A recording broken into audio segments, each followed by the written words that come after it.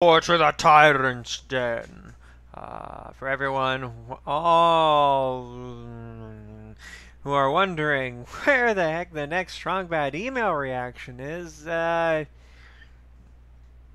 had one that I recorded, but it was kind of a... There's some issues. I'm still learning to use the new webcam. Another big catching up on my Strong Bad emails for Sunday. Another one of those. In the meantime, we've got a new extra history, World War Zero, the Crimean War, something which I'm pretty sure I know nothing about. So let's learn together. Boom. Boom. Jerusalem, Good Friday, Boom. 1846. Pilgrims and priests thronged the Church of the Holy Sepulchre, eager to pray at the site of Christ's crucifixion. Now, most of the time, Holy Week falls Hold on, you said 1846, right? Christ's crucifixion.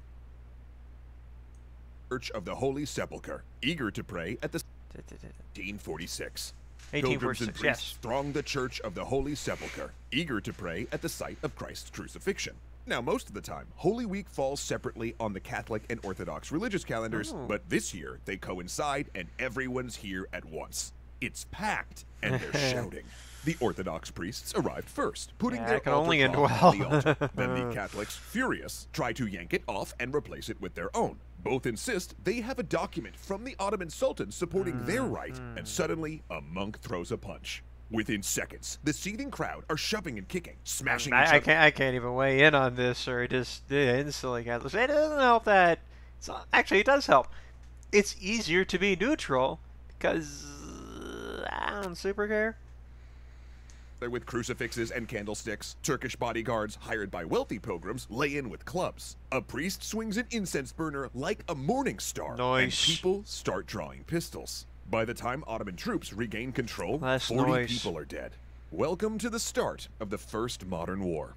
Cool, cool, cool. Don't forget, as soon as you're done watching this episode, episode 2 is already up a week early and ad-free over on Nebula. Let's see what makes this Stick a around modern to the end for a teaser. That's what I'm curious about, because to me, there's a big dividing line between the kind of tactics we were using in World War I and the tactics we were using in World War II. Unless he means modern in the same way that an English major would mean modern, where modern means actually it's a specific date around the 50s, and now it's just current. And I'm sure 30 years from now, current will just refer to the 2020s. And then they'll use something like present, and then 20 years after that, there's like, oh, that's actually, this is more of a post-present period. If anything, really, it's sort of a neo-modern, a neo-modern classical deconstruction, current,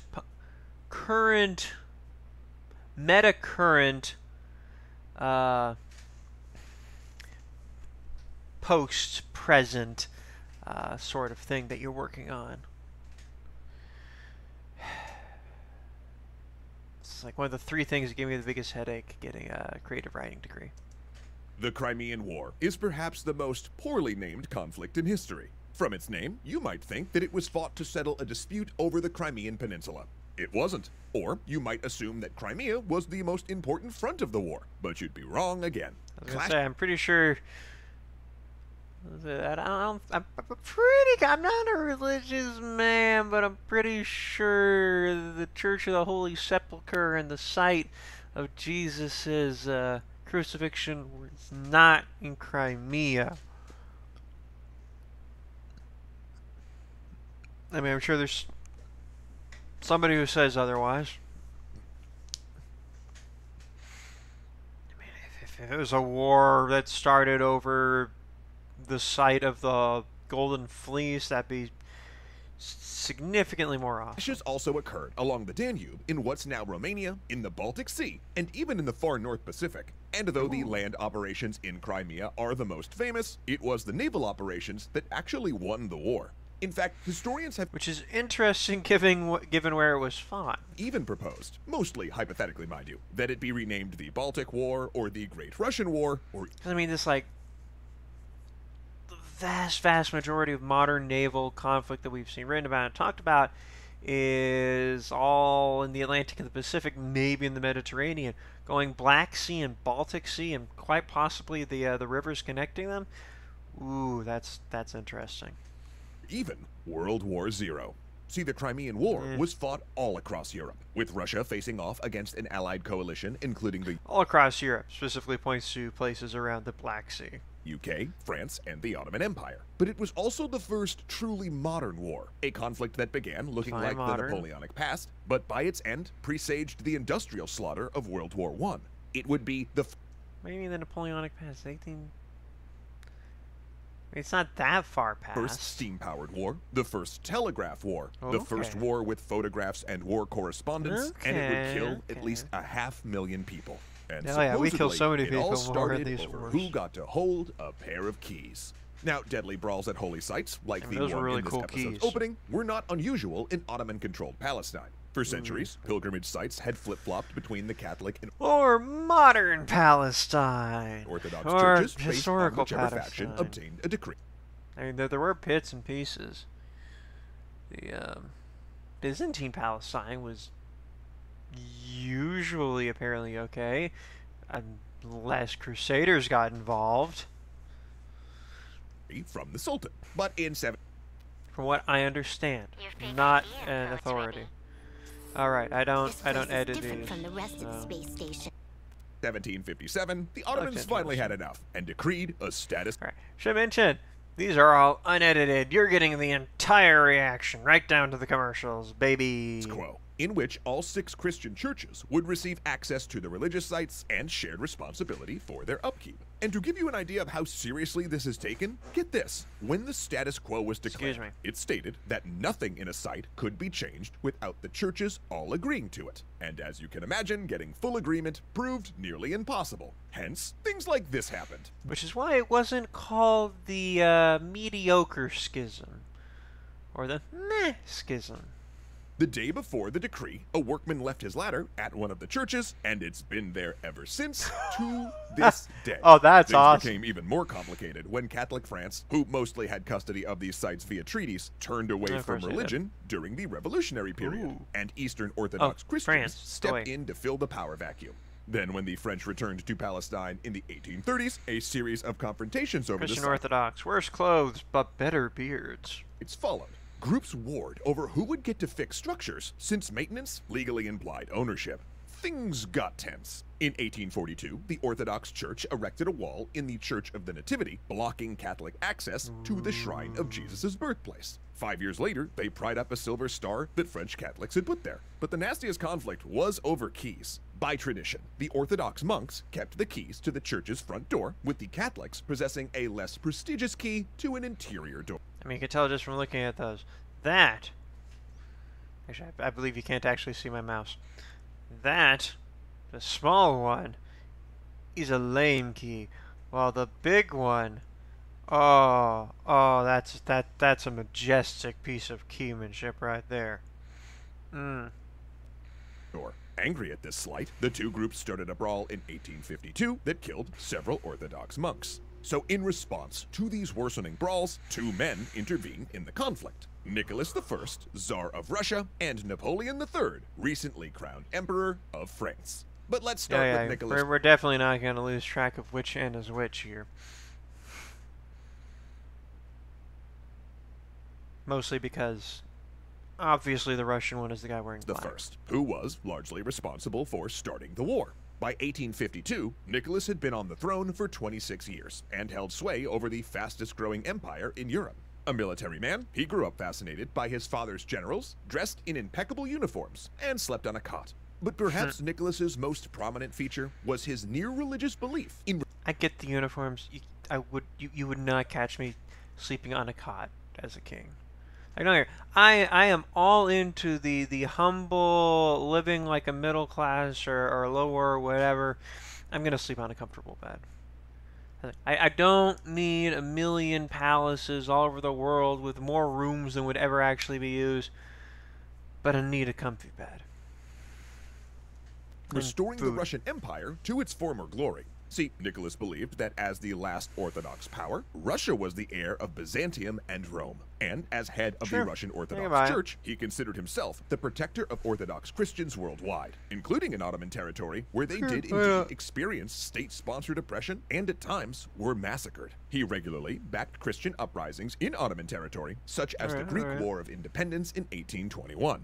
This belief went hand in hand with Russia's expansionist policies, which had spent nearly a century taking bites out of Ottoman territory. Though often done with the stated goal of protecting Orthodox Christians, these were also about expansion south. Catherine the Great herself started this pattern by capturing the Crimean Peninsula and its warm water port of Sevastopol. That port gave Russia a path to the Mediterranean, provided they passed through Ottoman territory. These lands were not... I guess the whole Russian Crimea thing... It probably goes further back than this. Important for reaching ports, though. Nicholas also feared the increasing liberalism of the West, which he felt would undermine Russia's autocratic policies, and he wanted a strong Russia with buffer zones to keep the West at bay. Liberalism. One of those words that just changes definitions enough to not really mean anything. I mean, the modern definition of liberalism is usually more big government, so you'd think an autocrat would like it. Hey, yeah, and if this is all sounding a bit familiar, a lot of historians have pointed out the parallels to recent events. In fact, Crimea itself, while internationally recognized as part of Ukraine, has been occupied by Russia since 2014. Actually, and what did we do about it then, seriously? I don't even know if we talked very strongly against them. We mostly just noted that the Crimean defense minister was cute. So now that we're on the subject, as a quick aside, it did feel wrong to do this series without at least mentioning the ongoing Russian invasion of Ukraine in today's day and age. One of the saddest aspects of which has been its impact on civilians. And to that end, myself and several of our team have made donations to Doctors Without Borders, who are providing treatment to civilians within Ukraine being affected by the war, ranging from emergency medicine to psychotherapy to medical evacuation. They're also working with communities of displaced Ukrainians currently residing in neighboring countries as well. So if you'd like to chip in and you are able, we'll put a link in the description. Please do. Goodness knows I would if I could afford it. I mean, I did when it first started, and I felt more in the green. But I've had, like, no shifts for the last 3 weeks. So, yeah.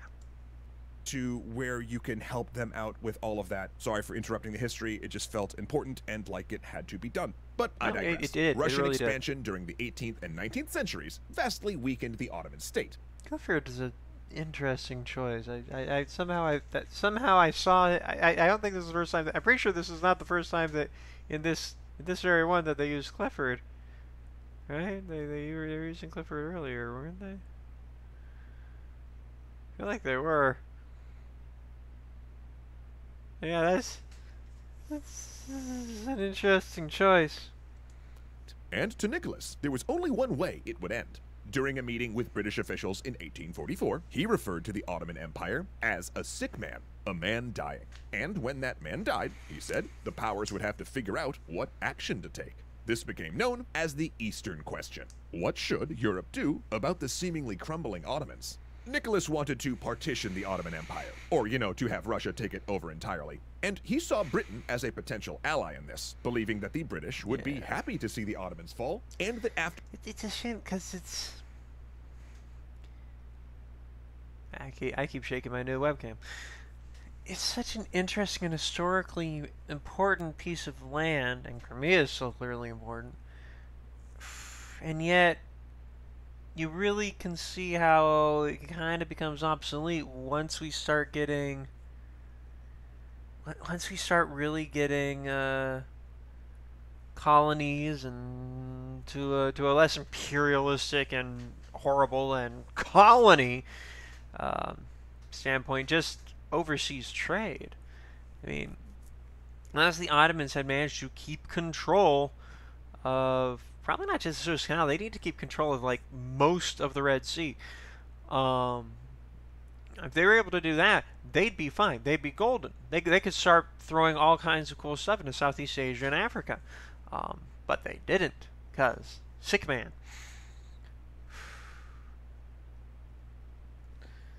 This is incidentally why I always do that when I play Crusader Kings. After any partition, they would naturally back Russia's claim over the holy sites. I mean, the UK wouldn't side with France, right? Especially not while it's governed by Napoleon Bonaparte's nephew. Though in this line of thinking, he was vastly mistaken. Turned out, Britain increasingly saw Russia as the danger, not France. Also at the time, Russia and Britain were engaged in sort of a Cold War, known as the Great Game, each trying to influence governments in Central Asia. The British government also harbored fears that Russia... I guess that's just another thing that doesn't change, because, I mean, that's what we did with our Cold War, with Russia. And now with mostly China, China's definitely winning the influence game. I mean, there's definitely an interesting argument you can make that China is writing checks they can't cash in this influence game, but I mean that's a level of play beyond anything I can really properly comment on. Most of us can comment on. Most of the people who think they can comment on that, who we think can comment on that, can't comment on it because it's just many very deep and complicated checks. I think if China knew for sure whether or not they could cash those checks in the first place, things would be a little less weird for them right now. I'm not saying they wouldn't. I'm just saying it's complicated. Politics. It's not just lying about what you're going to accomplish in non-autocratic nations.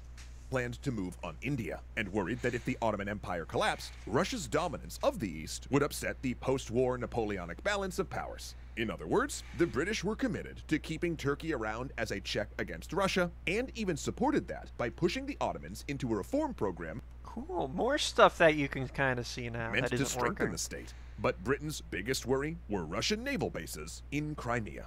Using them, Russia could launch a strike against Istanbul before France or Britain could dispatch a fleet to defend it, effectively collapsing the Ottoman state at will. Finally find that thing that you've always wanted in a place on apartments.com. Apartments.com thing still. I didn't think I had time for a master's, but with WGU, I can move to an accredited business Good for degree you. as soon as I... By contrast, on the other side of this religious issue was Napoleon III, who'd been elected the first president of France in 1848. However, then in 1852, he'd lost the election, and instead of conceding, just declared himself emperor. However, his coup was on shaky ground, and depended heavily on the support of traditional Catholics. So, in an attempt to mollify this political bloc, and bring France back to its international standing, he dispatched a famously confrontational diplomat to the Ottoman court in order to insist that a 1740 treaty granted France the right to govern holy sites. Then when the Ottomans agreed with France, an equally inflammatory Russian ambassador countered with a claim based on treaties they claimed nullified that 1740 treaty. So now the Ottomans, fearing Russia might actually declare war, switched their position and granted them the holy sites. Not ready to back down and to prove a point, Again, France then dispatched the history 80-gun repeats. warship Charlemagne to sail into the Black Sea. Modernity repeats history. A clear violation of treaties that stated warships could not do this in peacetime. Unable to resist this act of gunboat diplomacy, the Ottomans then switched their position again, renaming France the protector of the holy sites, to which Russia responded with invasion. In July 1853, Russian troops surged across the Danube, occupying the territories of Wallachia and Moldavia, which were jointly governed by Russia and the Ottomans. And at this point, Nicholas considered the war as good as over, certain that Britain and France would not support the Turks against fellow Europeans. He was wrong again. On October 16th, the Ottomans, with the support of Britain and France, declared war on Russia. World War I had begun, and we'll get into all those details next week. Wait, narrowed him out. So, basically, to summarize, if I understand everything correctly, Russia wanted Crimea.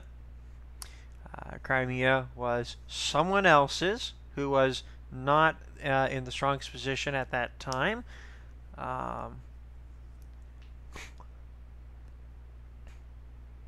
Said someone, the Ottomans, kind of played a political flip-flopping game to France and Britain and to Russia, back and forth, trying to get the best bet until Russia, it was just like, yeah, contract is only a piece of paper. We're going to take all that stuff anyway, assuming that France and the UK would be like, yeah, our treaties will protect them are also only a piece of paper because we don't actually want to go to war, but then they did.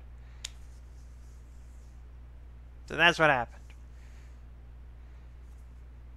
The classic.